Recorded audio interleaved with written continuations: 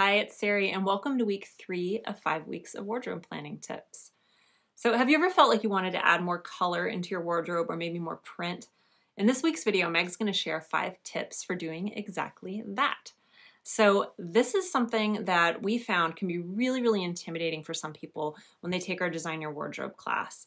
And we wanted to pull these tips out to help you out if you feel like you're in that boat.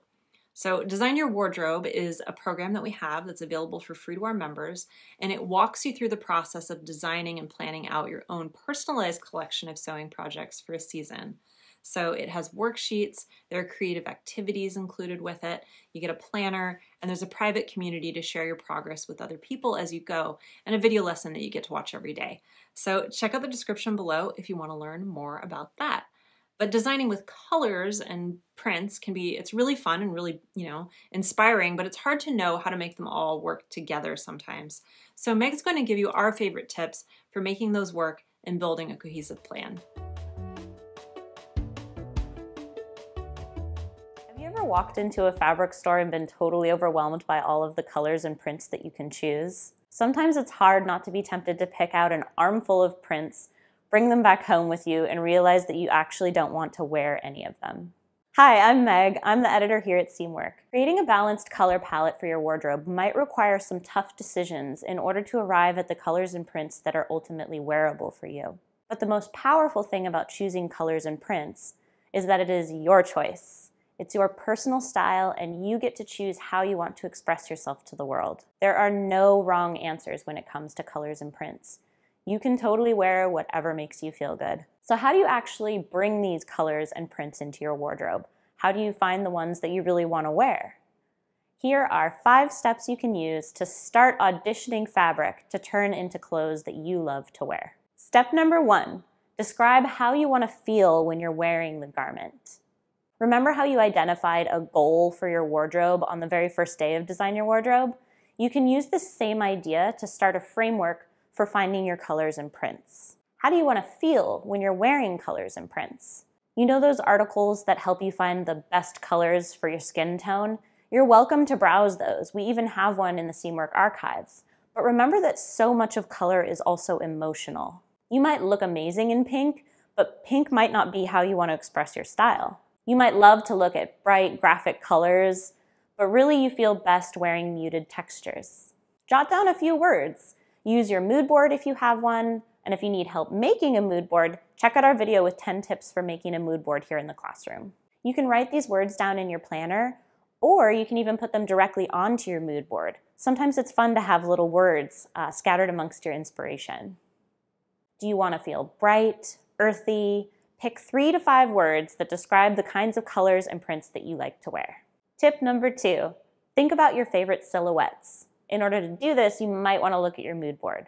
Browse through your sewing or fashion inspiration, or step right into your wardrobe and look at the kinds of silhouettes that you wear. Garments that have flowing silhouettes can affect how prints move on your body. Boxy, oversized clothing is the perfect canvas for prints or bright colors.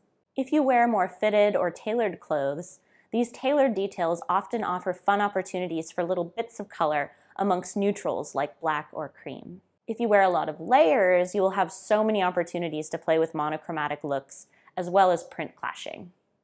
If you want some tips for print clashing, check out this issue of Seamwork, and we have a great article. So what do your silhouettes look like? What opportunities do they give you to show off prints and colors? Think about this while you're fabric shopping. Tip number 3 is to create color and print palettes. In Dispatch 8 of Design Your Wardrobe, we walk you through a process to create a balanced color palette. To create a balanced palette, you will organize your colors into 3 categories: neutrals, basics, and statement colors. Along with these 3 categories, you will select a few prints that work with your wardrobe plans. In this video, we're going to update the process from Dispatch 8.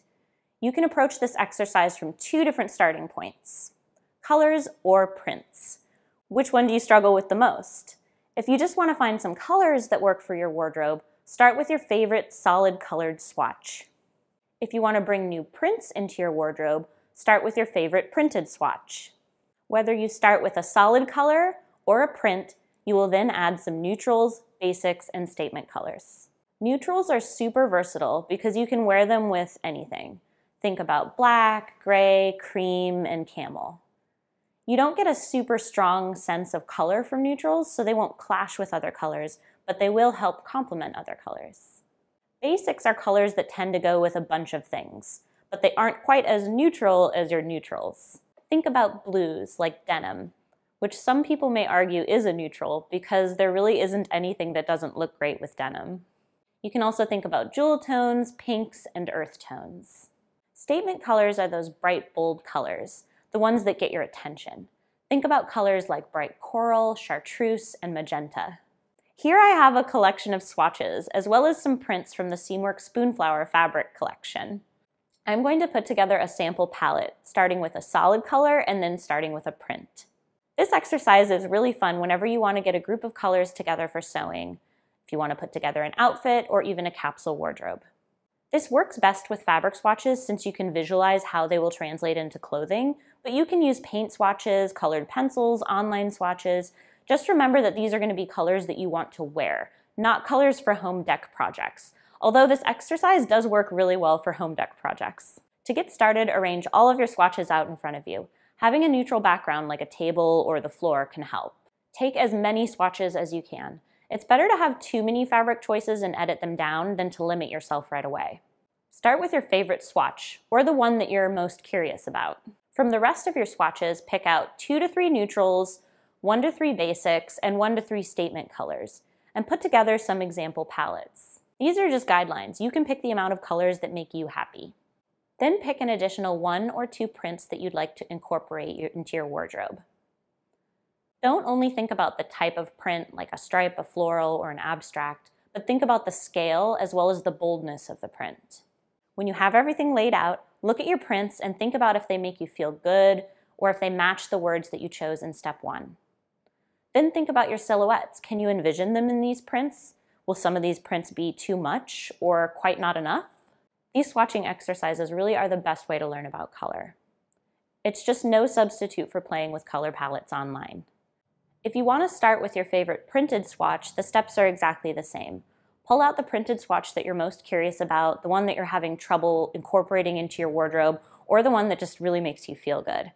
When you take that swatch, look for some colors in the solid color swatches that you have. See if you can complement the colors, match the colors, clash the colors, balance those neutrals and statement colors within the print itself. Once you've done that, you can do all the same things that you did before. You just need to gather a group of statement colors, basics, and neutrals that look nice with your print. But for the next step, you need to see if you're actually going to wear these colors and prints. Tip number 4 is the rule of 3. There's an exercise called the rule of 3 outfits that you can use for this color exercise. If you aren't familiar, episode 35 of the Seamwork Radio podcast explores this concept. The rule of 3 helps you plan sewing projects that work with at least 3 other pieces in your wardrobe. This exercise is really simple. All you have to do is take your swatch palette into your wardrobe with you. Hold it up against the clothes that you already wear. Does it feel good next to at least 3 other garments that you currently love to wear? Does it match the vibe? Does it provide a nice opportunity for some clashing or a statement? Or would it help you create a monochromatic palette? Does it make sense in your wardrobe and does it represent your style? Can you envision these colors and prints as actual garments that you can wear with some of the clothes that you already own? If so, then you've found colors and prints that will seamlessly slip into your current wardrobe.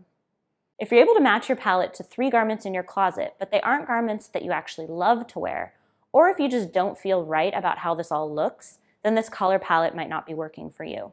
All you have to do is pare down your palette and try again. This exercise alone is really helpful if you just want to audition a few individual prints. Bring swatches into your closet and see if they work. Now that you've found some colors and prints that make you feel good, there is one more step to help you discover the prints and colors that you'll want to wear the most. Once you have a color palette and some prints that make you feel good, they work with your current wardrobe, and you're ready to actually start planning some sewing, it's the perfect time to sketch your options on a Croquis. Watch our video Plan, Sketch, Sew. It's here in the classroom and it's linked below. It'll show you how to draw your sewing plans. Then you can either cut out little paper doll versions of fabric swatches, or you can sketch using colored pencils. Here's one final tip for you. When you find a color or a print that you love, save it. Take a picture, see if you can find the hex code, and punch it into a color palette app. Then you can generate complementary color palettes and you can keep it saved for the future. You can also tape your swatches or color swatches into a little journal to create a personal color library. This is really fun and it will help you learn what works for your clothes and what might be better on a pillow or something in your home. Be sure to check out the links in the classroom for even more articles and resources for playing with colors and prints for your Me-Made wardrobe. Happy sewing!